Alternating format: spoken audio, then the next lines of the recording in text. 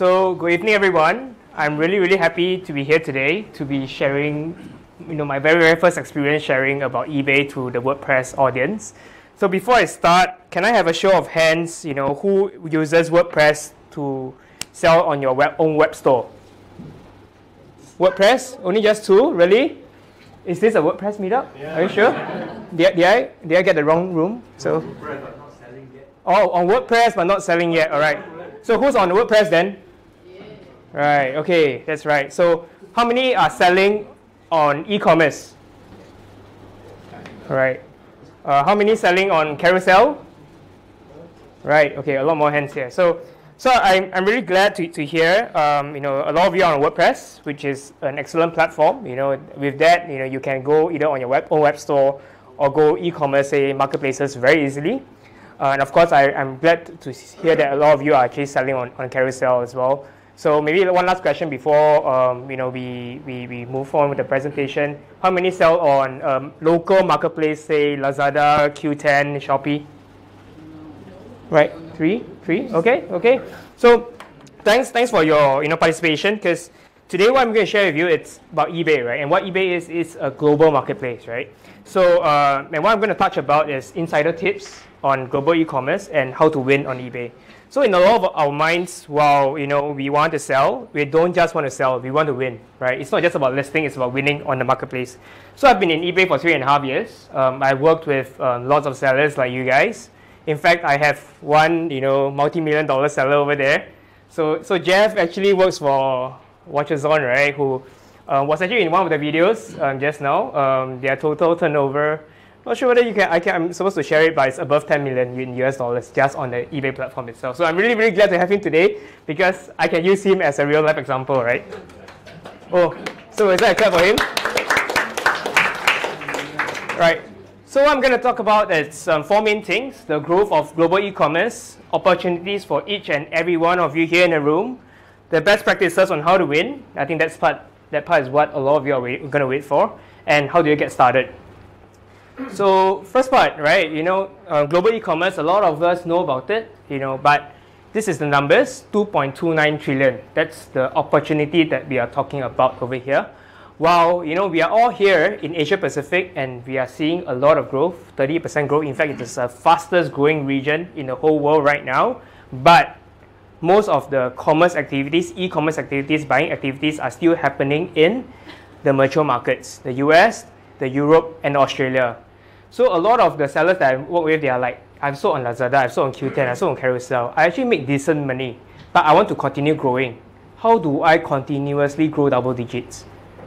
The answer is, if you don't go outside of Singapore, outside of Southeast Asia, it's very hard for you to continue to grow, right? And of course, with the entrance of Alibaba and the Chinese sellers, right now Alibaba has acquired Lazada, right? And now RedMart is actually together. That means that China goods coming into Southeast Asia is going to be so easy. Our bread and butter is going to be affected. If we don't go out, it's very hard for us to continuously compete and grow. So global e-commerce, we are looking at 13.5% of CAGR growth, but cross-border e-commerce is what we are going to need to look at, 29.3%. That's more than double the speed of growth of e-commerce alone, right? So, and that's why, of course, we work very closely with Aramex to enable cross-border e-commerce. They are the experts in that. So what does this mean to each and every one of you, right? So a lot of you may be selling on your own web store, or maybe not yet, but you may be thinking about it. You're on WordPress, right? So the thing about selling on a web store is that you need to do SEO, SEM, right? That costs you a fair bit of money. You need to continuously generate value for buyer stickiness, right? You need to think about, why would a buyer come back to me again? And let's say if you want to sell to multiple countries, say, I don't know, US, UK, maybe Malaysia and Singapore, each and every one of them may need a different marketing strategy. The way you do your meta tagging, the way you do your keywords and whatnot may be very different. And of course, that's where a marketplace comes in, right? All of us know that marketplaces bring you a ready pool of buyers. Of course, you have tools and processes that they provide you with to sell, right? And of course, in exchange for that, you pay some percentage in terms of transaction fees to the marketplace. What global marketplaces like eBay bring to you is more market size, more revenue potential, and I would say a mature set of tools and processes that we are talking about. So I'm not sure how many of you are API developers. So those in this business have always told me that if I integrate into Lazada, I have a hell of a headache, right? They change the API keys and details like on a monthly basis, right? Some of them even on a weekly basis. So eBay has been around for 24 years, right? For e-commerce, we are considered one of the dinosaurs, right? Because we are the pioneer of e-commerce. And what that means is that we've got a mature set of tools and processes that do not change with time. The next one I want to point you to is that you'll be asking me, right? You have told me about local and you told me about global, but tell me what it means to me. It's all about GMV and it's all about buyers. This is a pictorial representation of what it's going to be like for you when you sell a global versus local. So, how many of you have bought or sold on eBay before? Oh, great, right? We have quite a number of hands here. So, this is eBay's first logo, right? We were founded 24 years ago, and that is the logo that we had. A lot of us may be familiar with eBay being an auction or a bidding site, right?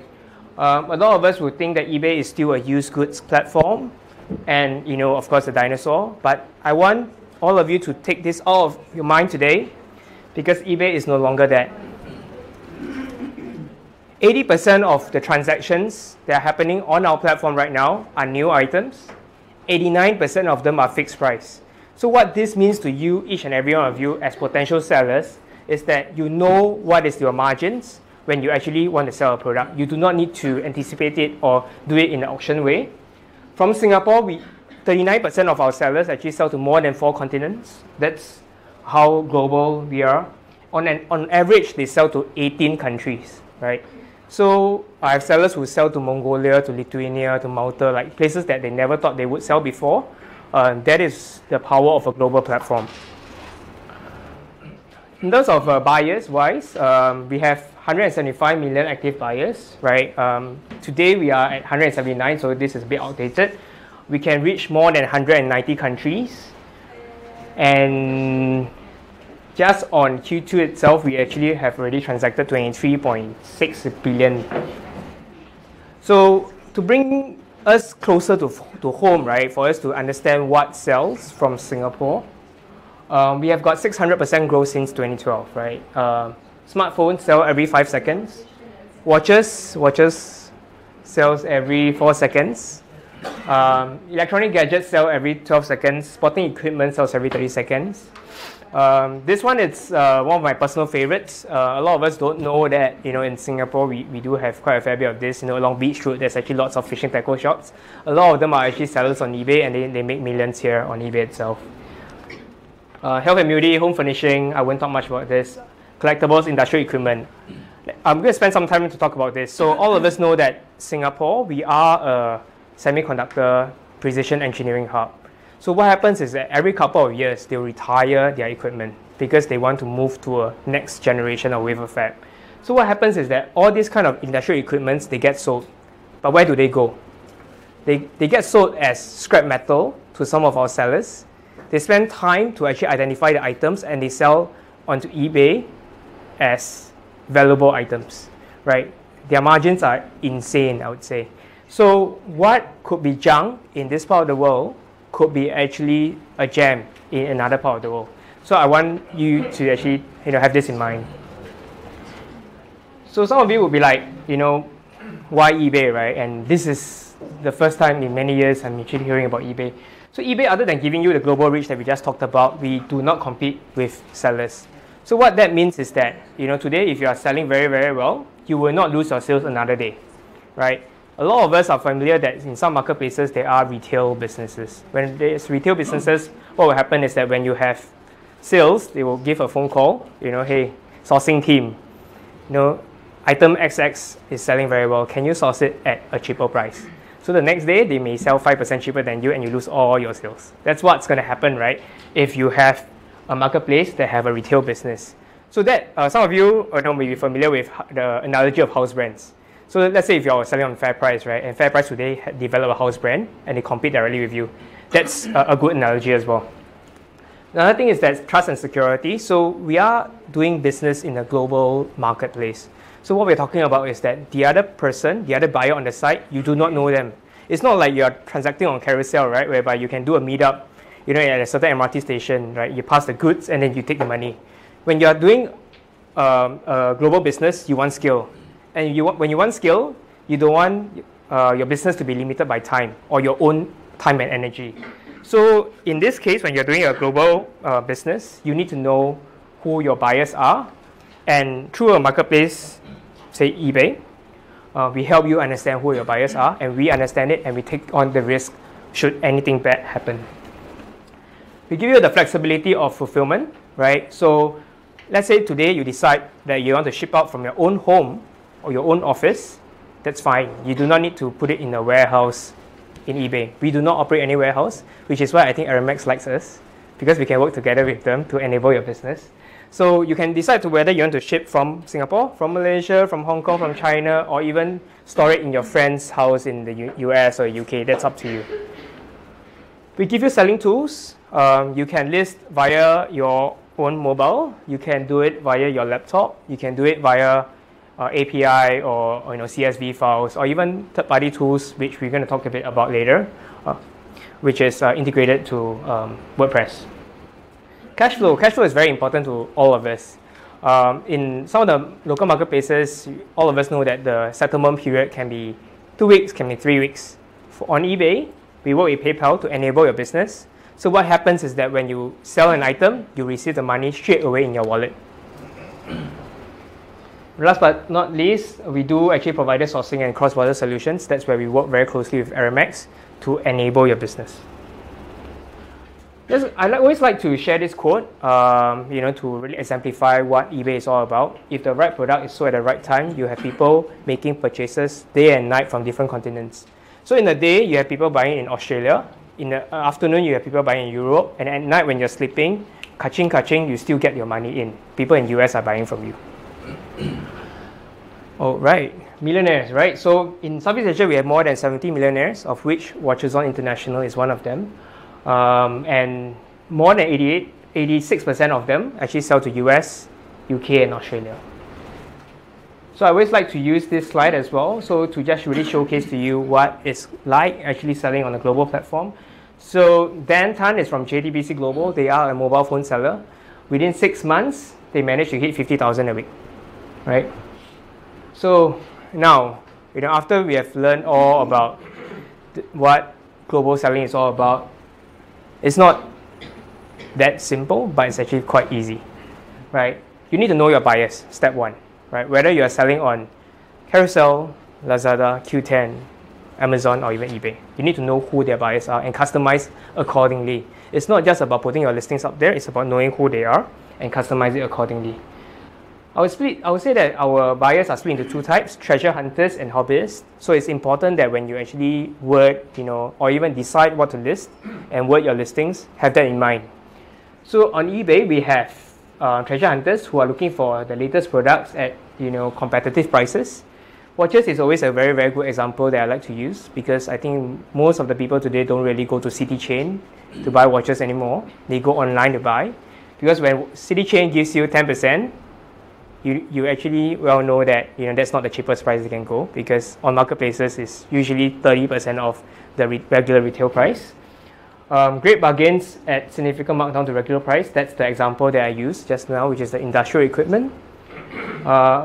Amazing alternatives to functionally equivalent products. This is another good one that I just want to emphasize. So you will see here, which is it's an iPhone, but those of you who are into iPhones, you know that red iPhone only came out after iPhone 7. This is the iPhone 6 and it's red. So what some of our sellers did is that they understood that there was a market demand that was unmet, right? People who wanted red iPhones but could not afford iPhone 7. So we have sellers of refurbished or used phones. They went to spray paint it, right? And they sell it as used, refurbished, red. That actually innately increases the selling price significantly than a usual used or refurbished phone. Hobbyists is another profile of buyers that we always see. They are looking for the most unique items. I use the fishing rods as an example. They know what they're looking for, and they're looking for limited edition or rare finds. So auto parts, eBay is the #1 biggest marketplace in the world for auto parts, right? So this is something that, if any one of you in the room today are, dealing in, I really recommend for you to think about starting. Right, so, now that you have known your buyers, the next thing you need to know is how do you list it, right? And most sellers neglect the importance of listing. They just take photos in the easiest way they like, they title it in the easiest way they like, then they tell their friends, I have listed, but I did not get sales. And they do not know why, right? It's actually important to list it right? I emphasize right and not just list it. It's not just about listing, it's about listing it right. In fact, if today you tell me, should I list 10 items anyhow how, or list 2 good ones? I'd rather you list 2 good ones. I'm not kidding on this. So this is best match optimization. A lot of you may not know it, but all of us know this. SEO, right? SEO gets you to the top of Google searches, more impressions, more clicks, higher ranking. eBay Best Match is about, maximum visibility on eBay search results, and then helps you get higher ranking. So on this page, it's how eBay's search looks like. 80% of our traffic goes to the search bar. So some of you who are familiar with local marketplace selling, is like the account managers will tell you to reduce your price, participate in EDMs, participate in promotions. If you don't do this, you don't get sales.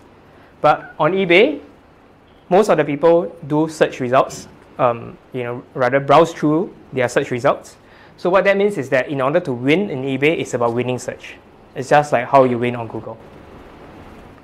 So today I'm going to share with you the secret sauce that a lot of our sellers, have used to win our search algorithm. First 2 things: category and catalog, and title. Right, list in the right category. I can't emphasize more on this. In fact, I will use the watches example again. What happened was that, some of the watch sellers, they list their watches as wristwatch parts. So what happened is that they did not get their sales, right? And they did not, of course, understand why, and they challenged me. I'm like, why don't we have a bet? Why don't you change it? Then that year, when they changed it, they moved from 1 million to 3 million. That was 3x the revenue. But what happened was that eBay was not able to find the item, and eBay decided that the item was not price competitive. You can imagine average price of a wristwatch is probably $200 or $300, and the part probably is only $20 to $30. eBay immediately decided that the $20 to $30 in that category, $200 to $300 is priced out of the market. It's not competitive. eBay decided not to show it on the search engine and put it way back in the search results page. So that is an example of why something as simple as this, that could probably only take you 10 seconds of your time, can impact tens of thousands of dollars for you. The second thing is that, marketplaces give you characters, right? And for eBay's instance, eBay gives you 80, right? Different marketplaces give you a different number. We always recommend to maximize that, as many as possible, and think as a buyer, right? I see a lot of you taking photos. Later, you can actually give us your contact information, and then we will send the slides to you. The third thing under relevance is that you need to do item specifics. So those of you familiar with, in the earlier days of e-commerce, it's all about HTML description, right? But in today's context, what happened is that a lot of the marketplaces have been moving towards structured data. And structured data allows marketplaces to properly understand what you are selling without too much computing power. And that's what eBay has done. eBay has done item specifics, and this is highly important. I like to use this example, which is the UPC code. Again, something that can take you, a couple of minutes of your time, but can impact tens of thousands of dollars. So what happened is that in a lot of consumer behavior today is that they'll take their phone, and then they'll go to either a retail shop, or maybe a supermarket or whatnot, depending on what kind of products you sell. They will scan the barcode, and the barcode will tell them what item it is, right? So if you did not have this field, even if you spend so much of your time to do the rest, your item will not appear. That's what, how realistic it is. So given that you have actually mastered relevancy, so relevancy tells a search engine or marketplace that my listing is relevant to the buyer's search. So once you have done that, what eBay does is that we rank. So when we rank, we look at two things, pre-transaction and post-transaction. Pre-transaction is before you ship out an item. So if you are a new seller, you have not done any transactions, you can only look at this because you can't control anything over there, right? So under pre-transaction, there are 4 things you need to do. Free shipping, accept returns. So I think Arimax loves me now because all this means that there's more services for them. The number 3 is quality of images and number of images and competitive pricing. I won't touch on competitive price because that's what you guys control. Under shipping, why do you provide free shipping, you may ask. So I had a seller, right? Let's say he sells a particular item. He sells $10 for an item and $2 for shipping. So he again was very stubborn, right? So I asked him, why don't you do that, right? So what he did was he just converted the item into item price $12, shipping 0. What was the result? He saw a 17% increase in sales. So you'd be like, why? Really, tell me why? 2 reasons. 1, search engine. Search understands buyer. Search utilizes machine learning. Machine learning tells us that buyers prefer free shipping. So automatically, we will push free shipping up. Okay. Second reason, buyers filter. So there's on the left-hand column, whether you're using web version or you're using mobile, there's always top right-hand corner, there's a hamburger bar. You can click on it, and then you can do a filter. You click free shipping, you don't appear anymore, right? I can confidently say that more than 60% of our buyers are looking for free shipping today.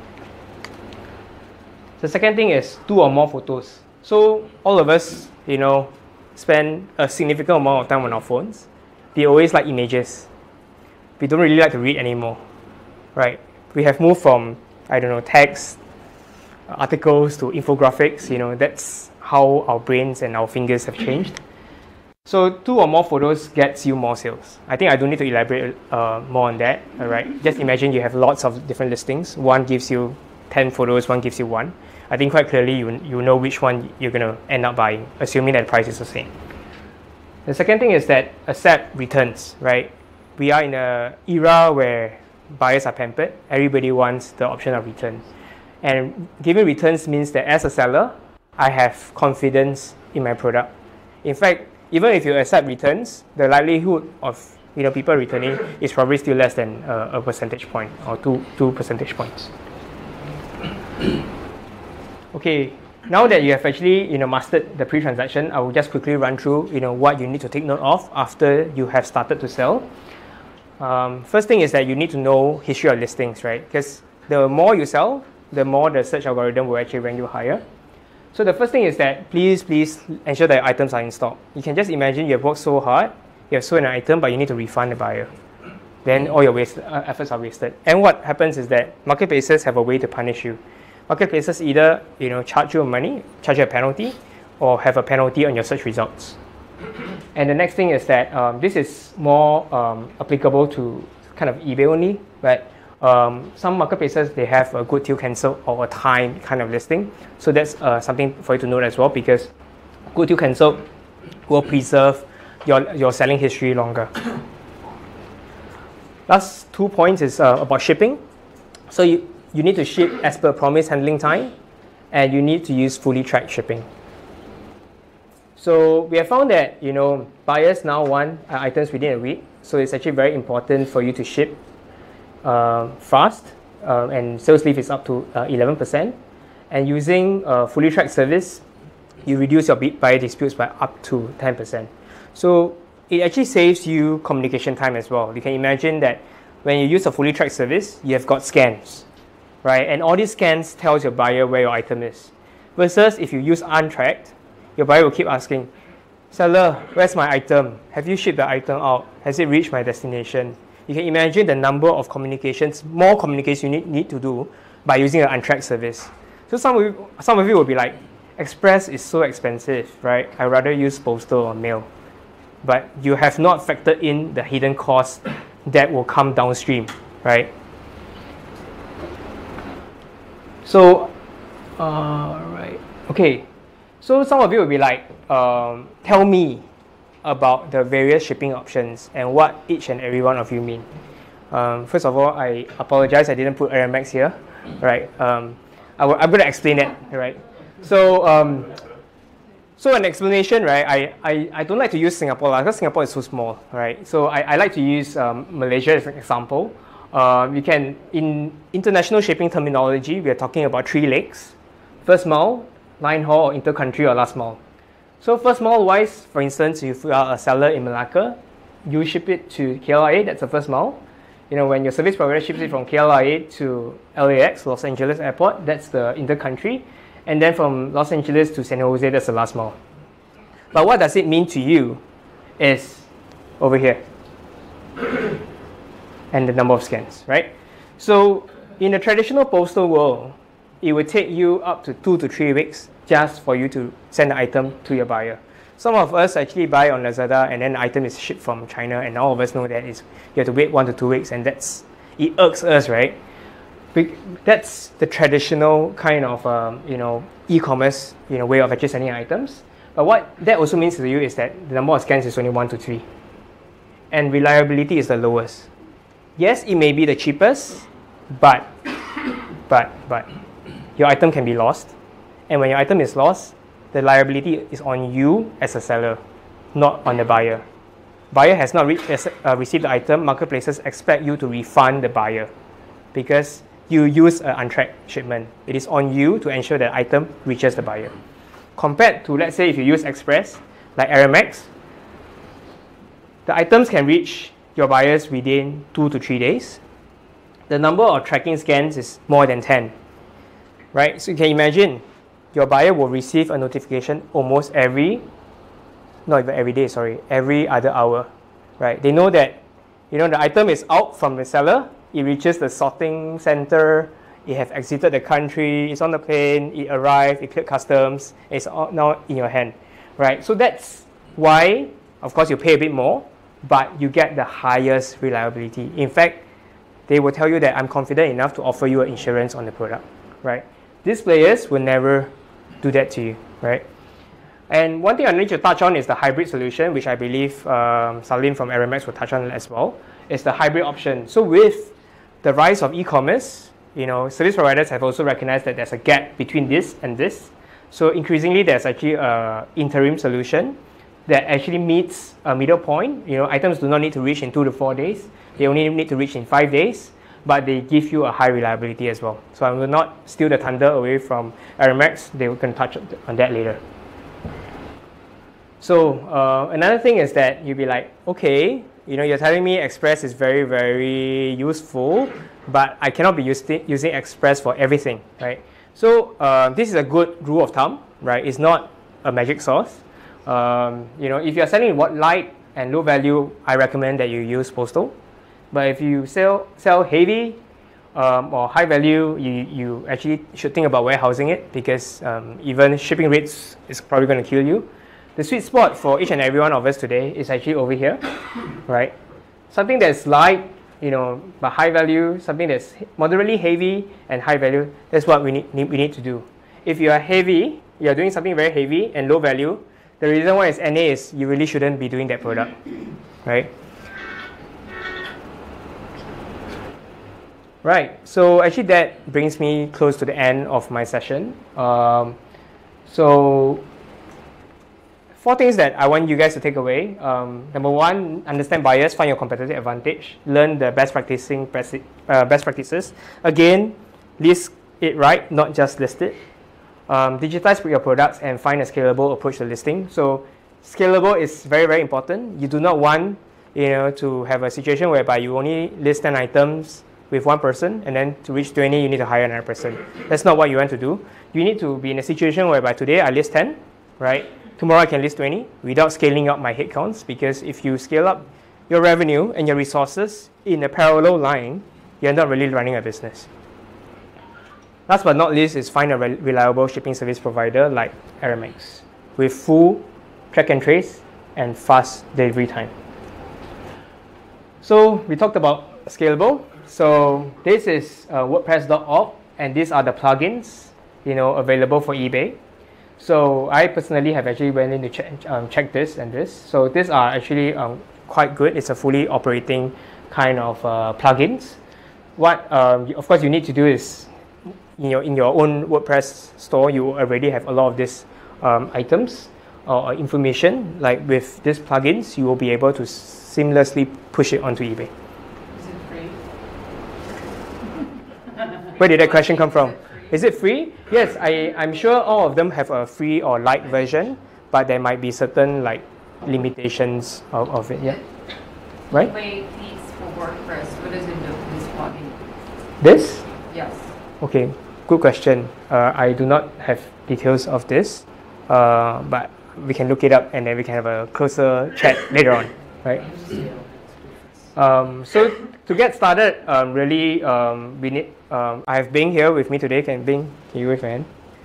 Right. So she is my business development specialist. She specializes in working with interested merchants on a Sell Global business plan, and then she will work with you to register your account, and then you can get ready your account verification documents, and that is your IC, ACRA, or some proof of addresses.